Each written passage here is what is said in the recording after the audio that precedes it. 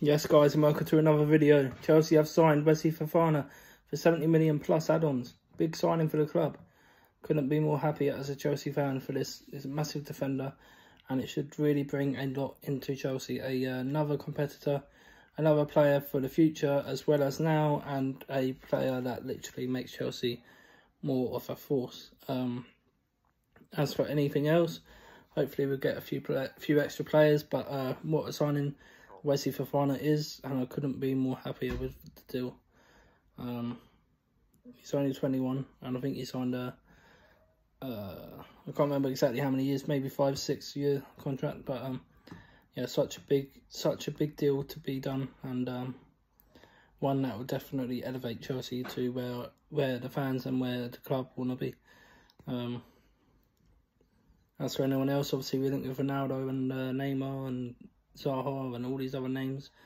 And as for players, I think Alonso's still going to Barca, but in terms of departures, that is. But obviously, yeah, welcome Wesley.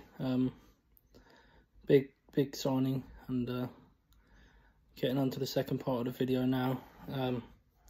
Yesterday's game was very bad from us. We didn't show any cohesion. We didn't show any real attacking know-how, and that goes to show that we do need reinforcements up front. But definitely defensively we did look a bit all over the place, and not just defence but midfield as well.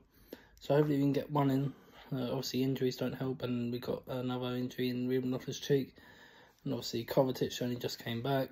Yeah, it's a bit of a mess in terms of the middle and up front, but obviously at least defence is done now. And then we'll see what happens. But yeah, Wesley Fofana, 6-year deal, is a Chelsea player. I will be back with anything else that comes tomorrow in the transfer deadline day, and also with the match preview rather, on Friday for the match against West Ham, Saturday afternoon.